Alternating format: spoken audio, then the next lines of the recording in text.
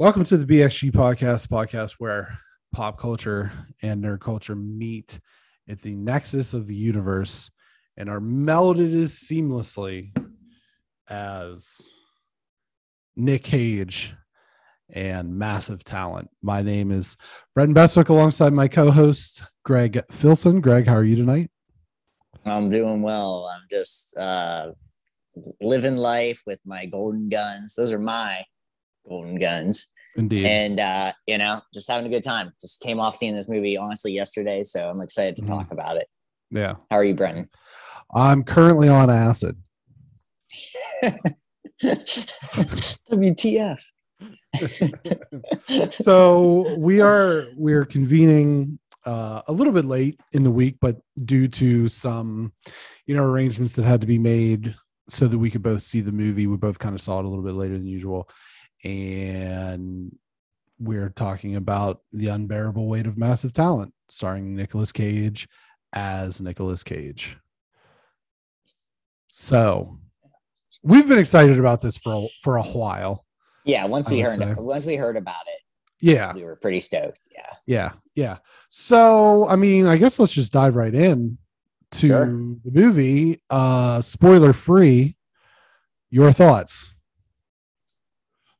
More than I wanted, like in the best possible way. Like I wanted a decent amount from this because it's Nic Cage, and it felt like it was going to be a Nic Cage movie to some degree, like that kind of idea. And it was just so much more than that because of the storyline of where it's going. I'm not to spoil it, but just the way they build into making it a Nic Cage movie at the the last quarter of the movie or whatever you want to say. I thought that was really cool the way they did that. I thought everybody in this movie was excellent. Every single casting was just so perfect, especially Nic Cage as himself. Right. We'll kind of get into and Pedro Pascal. It's just like, it's so funny because they always joke around like, oh, he's sprung out of nowhere after 20 years of acting. One of those things where he's been doing this forever, but now he's like a star. He's everywhere. And he's everywhere. But it's like, obviously he's not a young guy. Right. And so I thought he was really great. I just thought every character, even the smaller characters, were really good, really fit this movie really well. And the thing that I thought about is you don't really get movies like this anymore, where it was short. It was an hour and 47 minutes. Yeah. And that was good. But also, like, it just kept going. Like, it was an hour 47 minutes that flew by. And also just like, I was never lost in the story. Like I didn't feel like anything was unnecessary.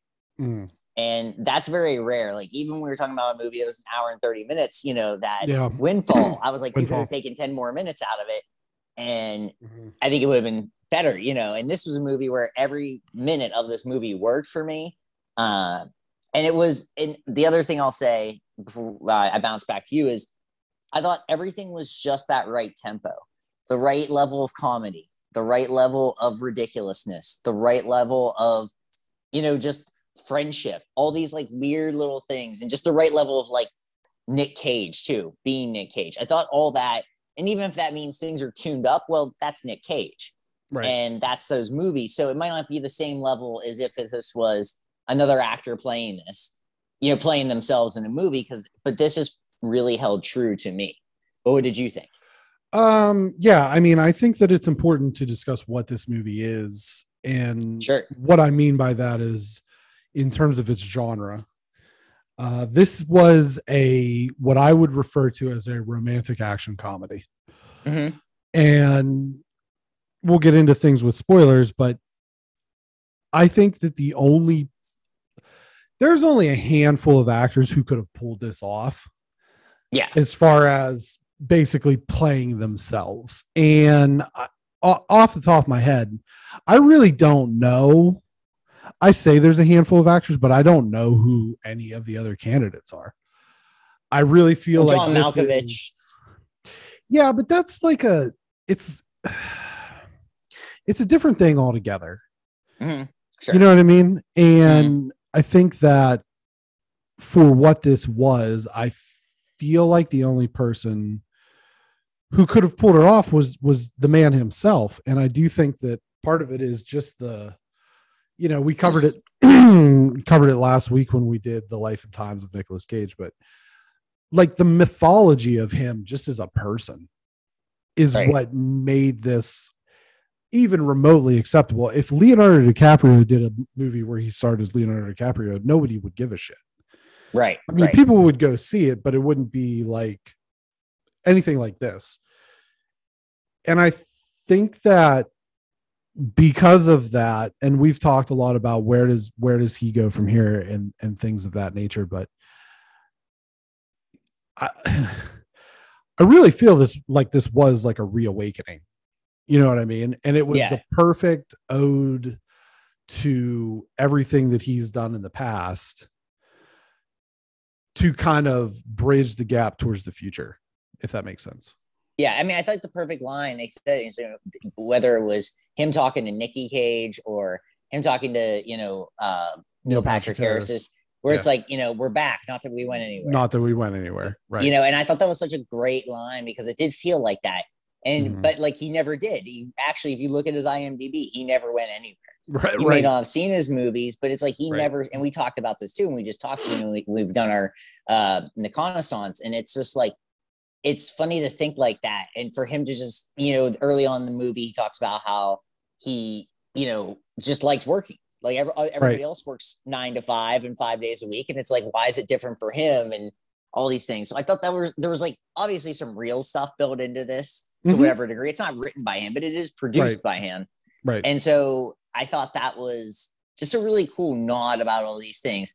You don't know about the family dynamic or whatever beyond that, but you have to build that in to whatever degree. But I thought that, just like I said, the building of this movie, like we don't know who else could do this. I don't know. Janie made a funny description. She thinks if Johnny Depp did now Johnny Depp, like doing a movie kind of making fun of this, but also it'd be gross and weird, could probably do something like that as long as he was okay with that. But he might be okay with that. But I don't think there's enough actors out there that are self-deprecating enough that we know of, because there has to be a thing where you're an Oscar winner and then you go and do the movies that he did right after, which are just bringing the money, the plots or whatever, but they're awesome movies. And like, there is what, I've seen The Rock, and I've seen, Face Off, all those movies so many more times than I've seen Leaving Las Vegas. Sure. I mean, there's just, even though that's a great movie, it's just, there's something about that.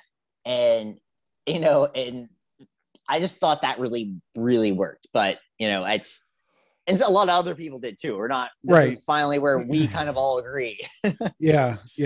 I would say, as you kind of referenced, the whole self-deprecating angle is, I think a lot of people are like that, but they're not necessarily stars per se. Right. You know what I mean? Because be as big as he is. Yeah, exactly. And like a certified, like movie star leading man, bringing in the bucks, everything you said, Face Off, The Rock, National Treasure, all that stuff.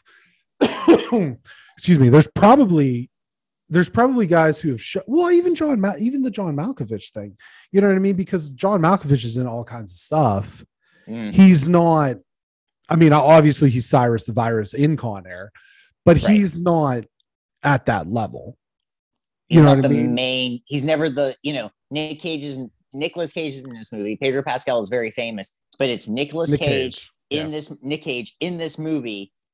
And then it shows the title for this movie. This is at the end. And then it shows everybody else. Yeah. So it's Nic Cage in this movie, and then everyone else. Like that just tells you what he is. Not too many. There's actually not that many actors now that still happens. You're sometimes double billed. I mean, there's a lot of things like that. Like The Gray Man is coming out this year, and it's Chris Evans and it's Ryan Gosling, and they're two major stars, and yet it's both of those names appear above. And Nic Cage, honestly, he's earned it. He earns it. His name is the only name that shows up when it's the first name.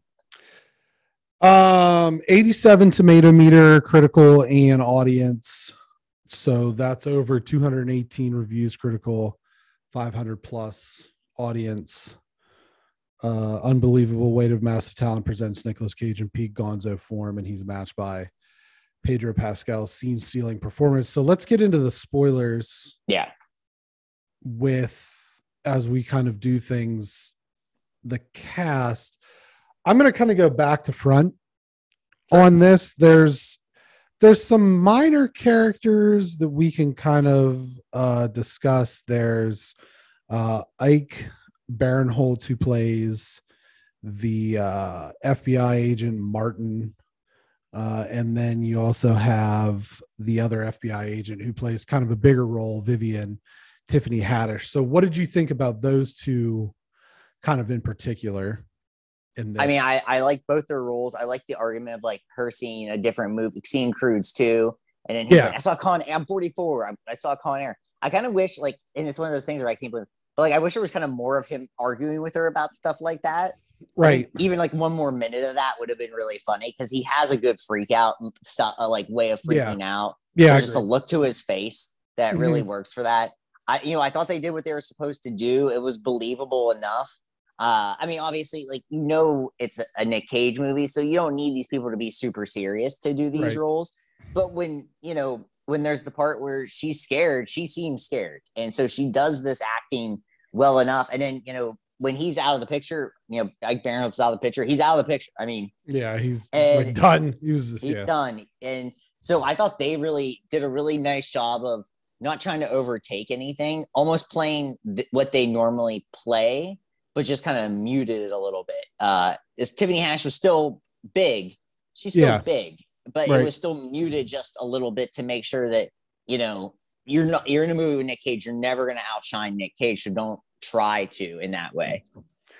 It was, I would say, between the argument scene regarding trying to nail down the best picture that represents Nick's career, the scene in which he was trying to with the USB or whatever. He's breaking into the compound, and he's in the server room or what have you, and he's got the thing that once you touch your eyebrow, you just basically go numb or die or whatever. And he's like, I think I touched my forehead, and that whole situation, and then them freaking out. And I really thought that scene as well kind of showed off his, his good, like, as you said, good freak out kind of thing. That's kind of what he was there for. He served the role very well. And then, as you said, when he was no longer needed, he was just kind of gone, and that was fine. Let's talk about Nick's family. We had Sharon Horgan as Olivia, his ex-wife, and then Lily Sheen as his daughter Addie.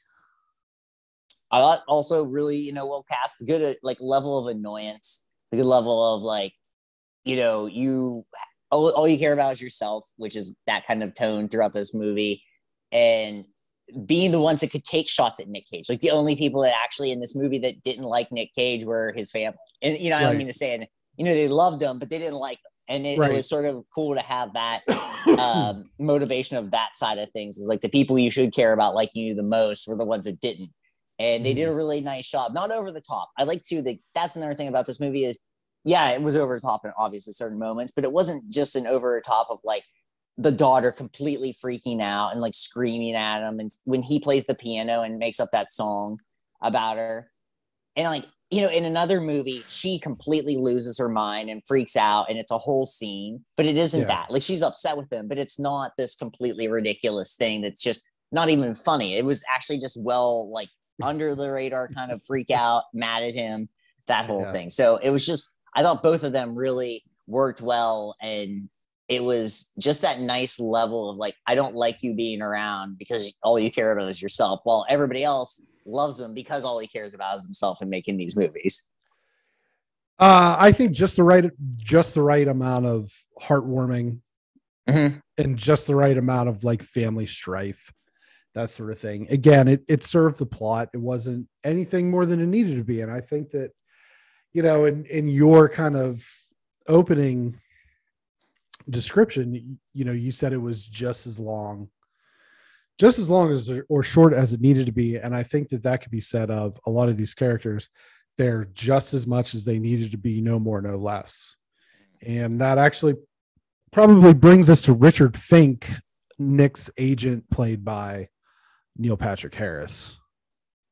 It was just a perfect Neil Patrick Harris role. It's this sidekick, it's Barney from, and that's fine with me because I like him in certain roles. And when he's that sidekick, when he's someone that just kind of helps out, he just gives you that enough snarkiness, enough of whatever, we all know what Neil Patrick Harris does. If you watch How I Met Your Mother, even one episode, you know exactly what that character is that he's playing in a lot of things. Now he does play other characters in other movies, but this was that was him just basically being Barney from How I Met Your Mother, but he was an agent. So just enough of that, not too much of it. This is, like I said, this is just what this movie did so well is I never felt like, it would, like I said, maybe a minute more of just them arguing about movies or whatever, but we didn't need it. I would have still liked it, but we didn't need it. And it was just with Neil Patrick Harris, it was just enough of him commenting to Nic Cage about whatever it was, whatever the moment, whether it was him losing his script or losing his, not script, losing his shot at this movie that was going to change his life and all this stuff. It was just enough because even they cut him out. Like there's that phone call that drops because he's in the mountains because that conversation didn't need to go on anymore. They just really, really knew what they were doing when they did this. Yeah. Yeah. Paco Leon, who plays Lucas Gutierrez, who ends up kind of being the main antagonist of the film. It leads you in a different direction, obviously, but this guy ends up being kind of the lead antagonist. I just want to go out on a limb and say that I'm pretty sure Kellogg's doesn't make Fruit Loops. I think that's a General Mills thing. I don't know if that's accurate. Now I need to look it up. I didn't even think about that. I feel like they would have had to. They do make Fruit Loops. Do they? Make Fruit Loops. Yeah.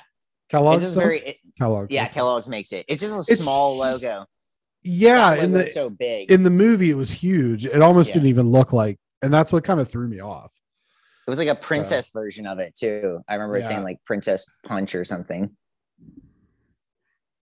But I thought he was that perfect villain in a Nic Cage movie. Over the top. His hair is, bleach blonde, like ice blonde. Yeah, and he's ridiculous. And once again, not too much of him. When you find out he is actually the villain, it's only that last, literally, I think it's like maybe the last 15 minutes of the movie, where it really amps up. When he really amps up, I think that you do get, early, you get the sense that he's kind of this guy because he has that scene at the pool where he kind of undresses him, what's it like to be somebody who failed or whatever he says. And then Nick just steps off into the pool. Yeah. Great scene. And I think that kind of, there's a couple other minor, Alessandra Mastronardi, and she plays Gabriella, who is kind of the assistant / love interest of Pedro Pascal's character. Not a lot from her. No. I think that she's probably the most minor character who gets a significant amount of screen time. Right. I mean, it served its purpose. Let's get into the two main courses here. Pedro Pascal as Javi Gutierrez, the Nic Cage superfan to a borderline creepy level, who has written a screenplay that isn't very good, and then undertakes the role of writing a screenplay with Nick. So this being kind of the second main character of the film, what were your takeaways from this character? He was awesome. It was just one of those things where he's got such good energy on the big screen. We know from Mandalorian what he brings and stuff like that, but you don't see his face much. And there's just something about him. Like he's got so much charisma, and he really pulls off this thing. I think a lot of other actors that try to do this, it's not necessarily believable, and they don't make it seem like it, but you really almost feel like Pedro Pascal, and not necessarily this actor, the guy he's playing in this movie, is actually a huge Nic Cage fan and just rolls off these lines. Like he does it so well. Like when when Nic Cage is trying to go in that room because he thinks the girl that's been kidnapped is in this room, like he's so nervous about Nic Cage seeing that insane collection of things, and you can feel it. Like it makes you almost a little nervous, even if even though you think it is maybe possibly that the girl's in there or whatever. It's when he actually comes in, you see everything, and you're like, and he's so nervous about showing him everything, and he plays the nervous card like really very well because he's nervous the entire time. It's every time they're trying to do anything, he still has the nerves. And when they have the freak out, when they're on acid, and they see those two old guys sitting on the bench, and it's just so good. And that's, I think my favorite scene with him was when they try to hop over the wall, and they're he's just yelling at him, gives him this whole speech, and then he just walks around. He's like, I guess we could have just. And then it's just like, that was so, and that's like that perfect level to me. That's like old school, like silent movie kind of humor, which is just so perfect, which obviously like Nic Cage is a fan of those kind of things and appreciates cinema in that way. And it was like, that was just so perfect to me. Luckily he is becoming a star, and that's great because he's awesome. And I think that well earned and well deserved. Like I said, this doesn't happen overnight unless overnight's 20 years and things like that. So he was great to me. He was really funny. He was such a good balance to Nic Cage too. And I thought that was, you felt like they were friends. You really felt like he was able to convince Nic Cage to be his friend. And that was awesome. And this is where I would say, we said the romantic action comedy. I would say that the first two acts of the movie were a romantic comedy. And it was just that it was a bromance rather than, a traditional romantic thing.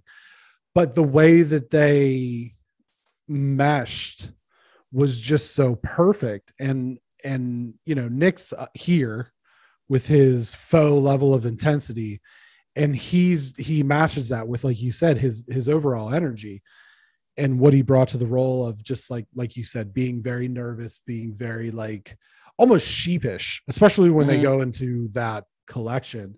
And the collection has like the sequin pillow. It's not just stuff. It's like the sequin pillow.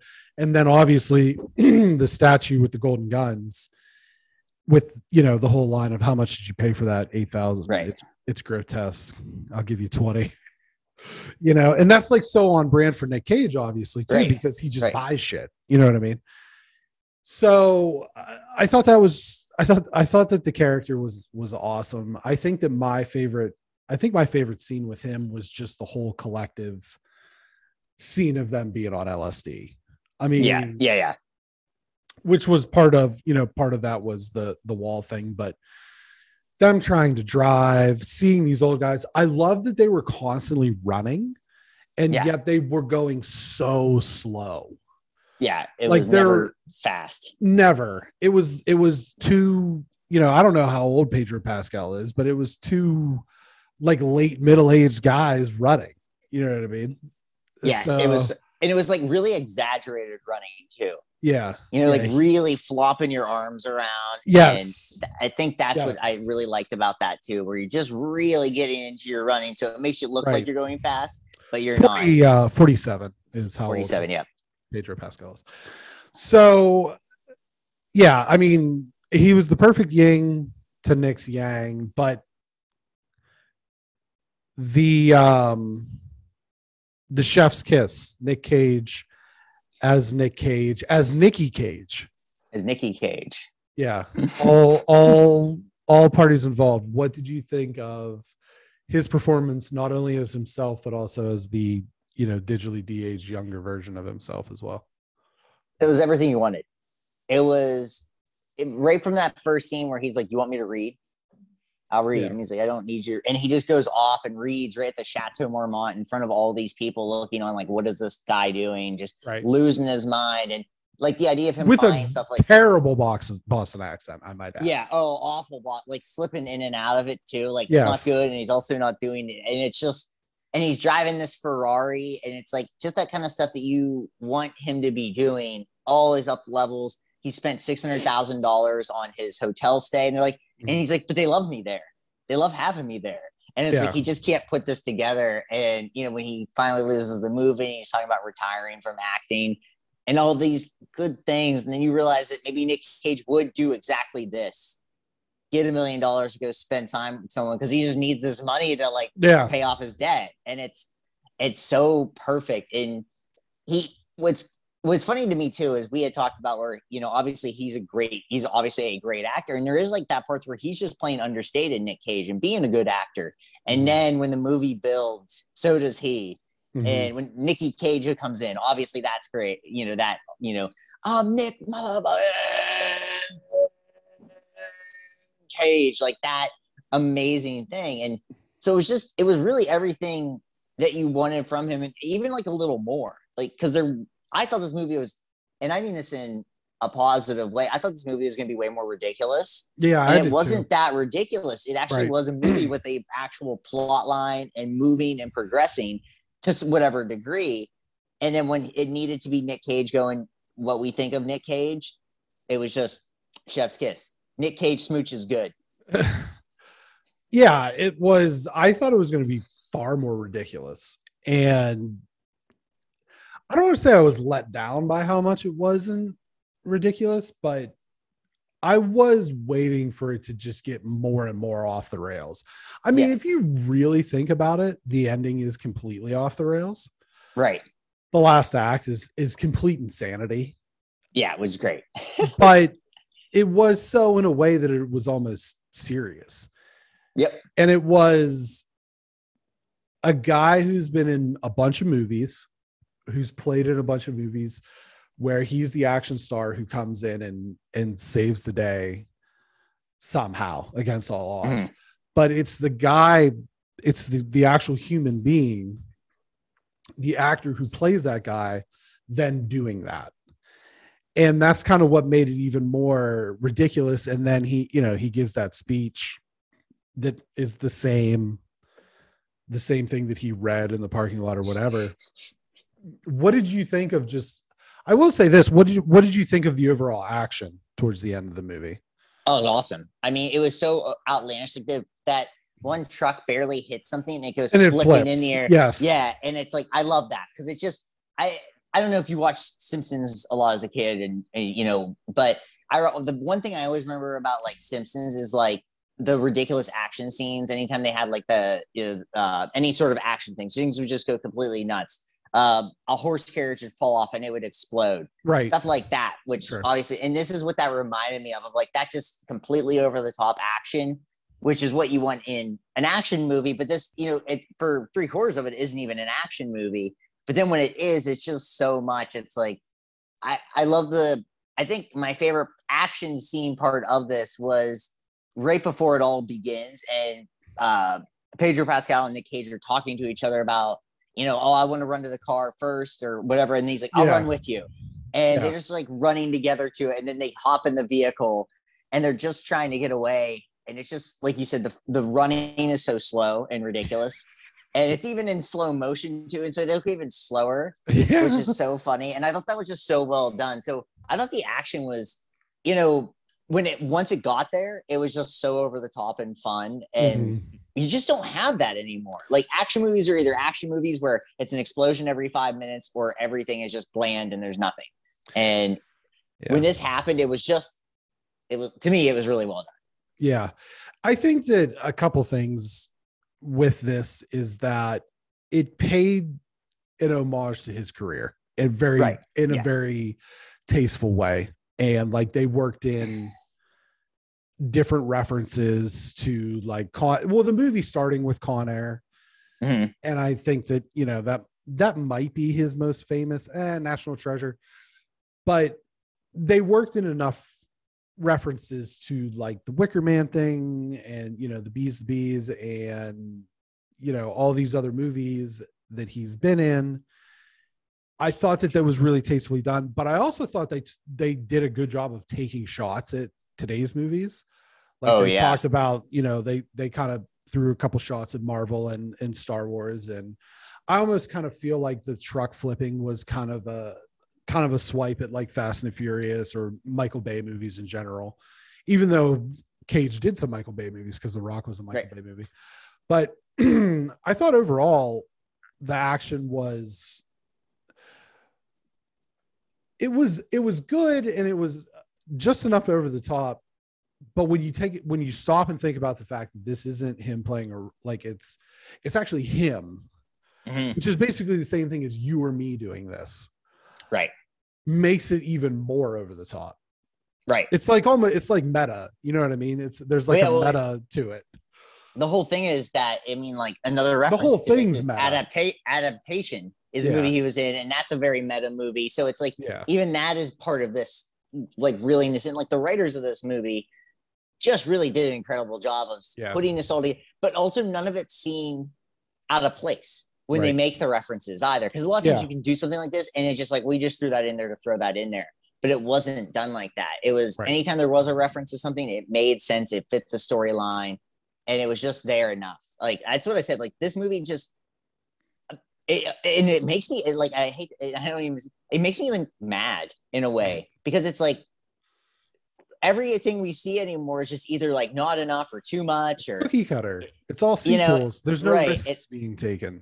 And to say that, like, a movie that just does everything right, which I know that's hard to do. I know I'm saying something completely insane, but it's when you do things right, and you kind of maybe edit and you do little things like that, like you come out with something like this, like, I can't wait to rewatch this. Like, I don't know if I'll necessarily see it in the theater again, just because we have Doctor Strange, we have things just happening now, and we have busy with what our own stuff. But like, when this is like on TV, when it's on HBO or whatever, I'm gonna watch it just like I did with Batman. Like, I can't wait to watch it and see it multiple times. Like, this feels like a Nic Cage movie you just throw in a collection, and you're like, I need to watch this because A, it's quick, and B, it's just really well done. Yeah, I think that they painted a pretty clear target with this, and they hit the bullseye with what they were going for. I don't think that there's any kind of, it wasn't too much, and this could have easily been too much. Right. And they did a good job of showing some restraint towards that. And it was just enough of him being himself, and just enough of him being, like he said in the GQ article that we both read, he gets it, but he doesn't quite get it. And that was kind of what made this perfect, was because the whole time you could tell he was in on the joke, but he also doesn't necessarily understand what the joke is. Right. And he knows it's a joke. Yeah. Right. But he knows it's a joke. He knows kind of where it comes from, but he doesn't necessarily know how it got there or why it's a thing. All he knows is that, I'm going to some guy's birthday party for $1 million. And then it just becomes so much more. I really felt like it nailed the humor. It nailed the bromance. The action was great, towards the end of the movie. And overall, I just felt like I said, they gave themselves a target and they hit the bullseye 100%. Is it a perfect movie? No. Is this an Academy Award winning movie? No, but it accomplishes what it set out to do with very few flaws. Right. That's perfectly said. That's exactly what I was saying. It's like, yes, it's not an Academy Award movie. It doesn't have that kind of prestige, but it also isn't supposed to. Right. They didn't write this movie to win an Academy Award. They literally wrote this movie because they wanted people to watch a fun movie that we don't really see anymore. Right. That's why this movie was done. And I think to pay tribute to. Yeah. And kind of get him back in. This is the first national, worldwide, big release, big release that he's had in over a decade.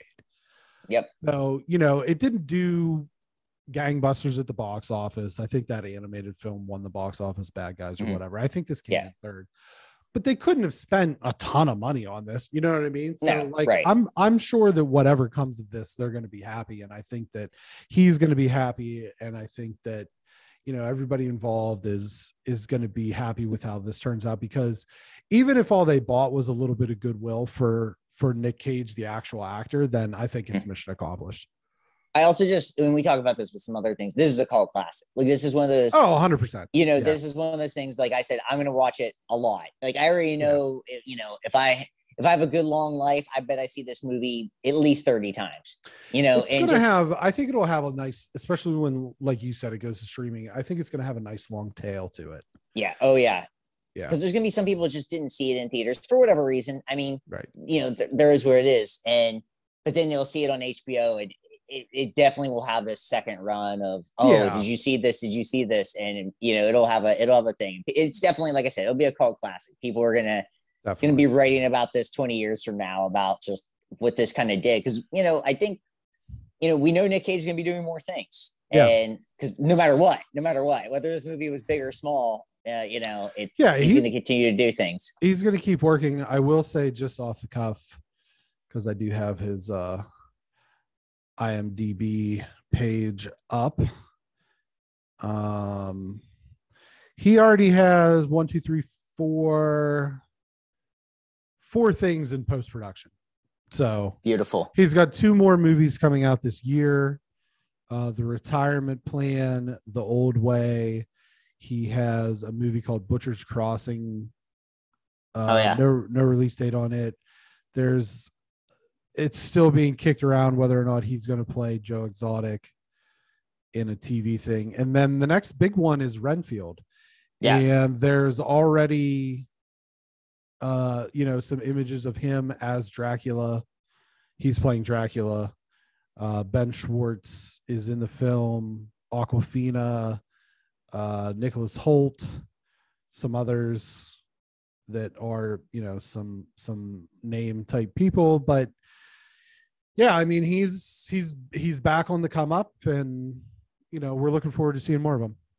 Oh yeah, for sure. Yeah. What would you rate this out of 10? A 9.5. Like you said, it's not a perfect movie, but I think I think for what it is too, like I'm rating this for what it is and not, because my expectations were lower than what it ended up being. I thought I'd walk away pretty happy about, but like I walked away with a big smile on my face, and and so you can't rate movies equally either. So for what this is, like to me, this is a 9.5 because it is it's almost perfect as what this movie was supposed to be, almost. And I loved every second of it, and I wish more movies would try to do things, not like try to make this movie, but try to follow this path. I think I'd give it an 8.5. Sure. Just because I know you can't rate movies the same, but I also can't in my mind give this the same score I gave the Batman. They're 2 completely different things, obviously. Right. But I do think that this movie had very few flaws. On its ambition, it's a 10 out of 10, right? Right. But for what it is as an actual movie, I give it an 8.5 just because I do think that you kind of have to have a little bit of knowledge of his backstory and his career to fully appreciate this. I think it's going to be fun. It's going to be fun regardless. But if you know that Con Air, Face Off, National Treasure, Mandy, all these, and then just the insanity of, because I'll give you 20,000 for it joke isn't really funny unless you know that this motherfucker bought 3 castles for no reason. Right. You know what I mean? And so it's funny, but it's not the whole way funny. Right. And so I think that that's maybe, I don't want to say that what makes it lose its luster, because I obviously have that knowledge, but for the average person, okay, so this is what I'll say. If you have that knowledge of who Nic Cage is, what his career has been like, it's probably a 9.5. But if you don't, then it's probably an 8.5. Yeah, I agree with you on that. I think it's just I'm basing it on I love Nic Cage, one of my favorite actors, and one of those people that just what you're getting into and you love it. And for way different reasons. Christian Bale's one of my favorite actors, Nic Cage is one of my favorite actors, and they don't do similar movies. And it's just, for the most part. And that's just kind of funny how that works. And yeah, that was what made this so good to me. It was knowing that knowledge and having it there. I think that the only other actor that right now off the top of my head could pull this off would be Keanu Reeves. He does kind of do that in certain things too. So it's just, Yeah. The only other person maybe I feel like could do it is Robert Downey Jr. too. I think Robert Downey Jr. could probably do something like this. I don't think it'd be as good with you. I'm not saying it would be as good. Yeah. I don't think it would be as good. I think Keanu is probably your best bet to match something with this, like to have something almost on this level. I still don't think it would be as good. But I still don't think it would be as good. I was just saying it could come close. And then I would say Robert Downey Jr. And then it probably really drops off a cliff after that. Yeah. It's just the mythology of Nic Cage that really makes this work. Is what I would say. Anything to kind of wrap this up? Like I said, I think just hit my point one more time. I'm just happy to see a movie that the people that wrote this movie, the people who produced this movie, decided they just wanted to make a movie to entertain people. Mm-hmm. And I thought that was really cool. Not trying to be anything bigger than it was, and if it helps Nic Cage, it didn't go anywhere anyhow. So it's like he was going to do movies no matter what. And yeah, I think that was just for me. It was just one of those things. Like it's just good to see like almost a good old fashioned movie, not trying to be a big blockbuster, not trying to be transcendental, not trying to tell a story we haven't heard before, but just a good old fashioned movie. Yeah, and I do think that I certainly think that it has helped him. I mean, he got the GQ cover article. Yeah, he's been interviewed all over the place. He's doing the AMAs and stuff like that. So and this movie had a legendary debut at South by Southwest. Right. So I think in total, like I said, if all this movie does is kind of put him back on the map, then I think mission accomplished. But yeah, I mean, fun movie, probably a cult classic. I think it has the one thing that every cult classic movie has to have, which is an off the rails drug scene. Yes. And it's I couldn't recommend it more, especially if you know what the story behind Nic Cage is, because then you'll just love it all the more. Right. Yeah. More Nic Cage is not a problem. No, nobody's going to have an issue with that. Yeah. So go see it for sure. Yeah, definitely see it, support your local Nic Cage enthusiast as well. BXG Podcast publishes every Friday and most Mondays at 9 a.m. Eastern Time, 6 a.m. Pacific, 4 a.m. Hawaiian. Aloha. On podcast services around the globe. You can check us out on our social media, facebook.com/BXG Podcast, Instagram at BXG Podcast, wow, I just blanked. What am I on? Was I on Instagram? Yeah. My brain quit functioning. At BXG Podcast, at GT Phils, at Y2B. Fucking dart in your neck, man. at Twitter at Twitter. It took me. Oh, all right. At on Twitter at BXG Podcast, at GT Philson, at Y2B. At our YouTube, where this will be available also via video review. Give us 5 stars, like us, subscribe, ring the bell. Some may say I'm insufferable. I don't know, but then I'm the villain of this podcast. So I'm the one that's insufferable. But we appreciate all feedback. But leave kind reviews over on Apple and 5 stars on Spotify. Take care, friends, and just remember, I am Nicolas fucking